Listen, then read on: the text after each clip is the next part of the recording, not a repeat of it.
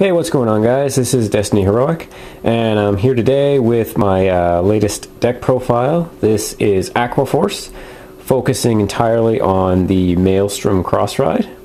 So to start things off, obviously 4 Blue Storm Dragon Maelstrom and the reverse cross ride Blue Storm Karma Dragon Maelstrom reverse.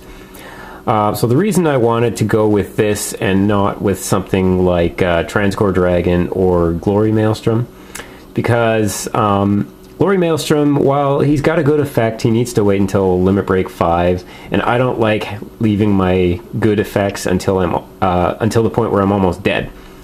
So, and I find that Maelstrom Reverse, he's got a good effect that you can activate at Limit Break 4, and he's constantly drawing you a card or dealing a whole bunch of damage. So his effect is, on the 4th attack, you can counterblast a card and lock a standing rear guard. That's important. The rear guard has to be standing, meaning you have to rest it and then lock it, so it has to be standing when you attack. He gains 5,000 and a crit. And then if the attack doesn't hit, you draw a card and destroy one of their rear guards. So that's a really good effect. It's a really poor deal when the opponent has to deal with it. They either take a whole bunch of damage or they lose a rear guard and you gain a card. So it's a high pressure card that really works well towards the end of the game.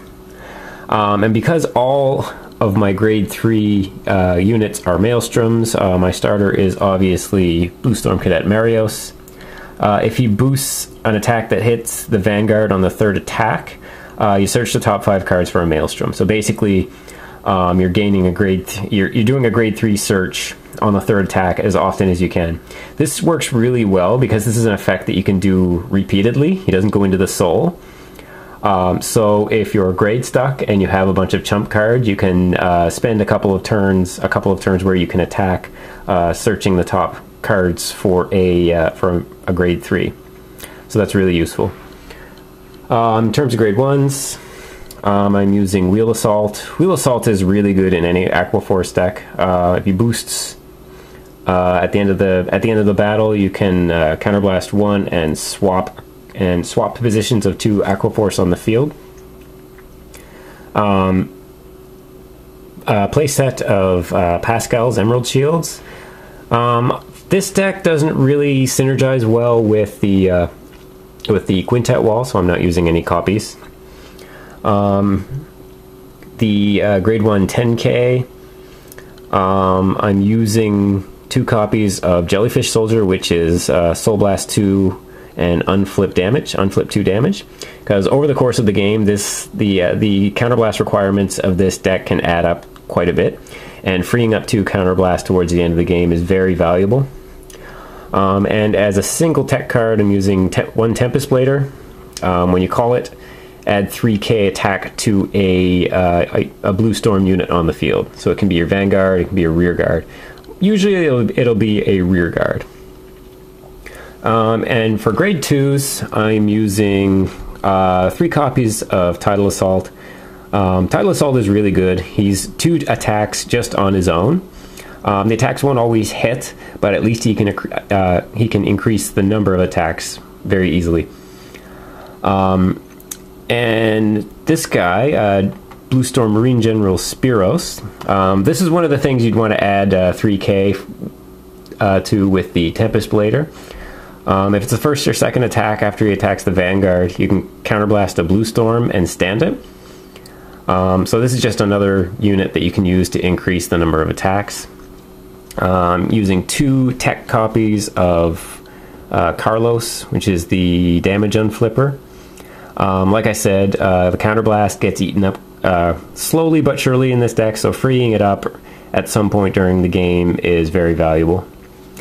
And to round out the grade 2s, 3 copies of the 12k Gregorius. So for triggers, obviously for heals, I'm using 6 stand triggers and 6 critical triggers. No draw triggers. I dropped the draw triggers because The Marios effect in combination with reverse Maelstrom will end up adding a lot of cards to your hand. So the draw triggers don't have as much use, and this way, when you get a trigger, it will always have a 10k shield instead of a 5. I'm using 4 copies of Supersonic Sailor because he's another damage unflipper, except you have to put him in the soul. And I maxed out on the Blue Storm stand trigger over the mass production Sailor because I have a couple of S special counterblasts in the deck, and I need to have as many of those of my damage cards to be Blue Storm cards. So that's the deck. It's a pretty good build. At the time of my recording this, Fighters Collection is not out. And I wanted to record this before Fighters Collection because this deck is going to change a bit when the Fighters Collection does happen. But I'll probably do another deck profile with the changes, and I'll show you what the changes are when that comes out. So thanks for watching. Leave any comments below, and don't forget to comment, subscribe, all that good stuff. Thanks for watching. Peace.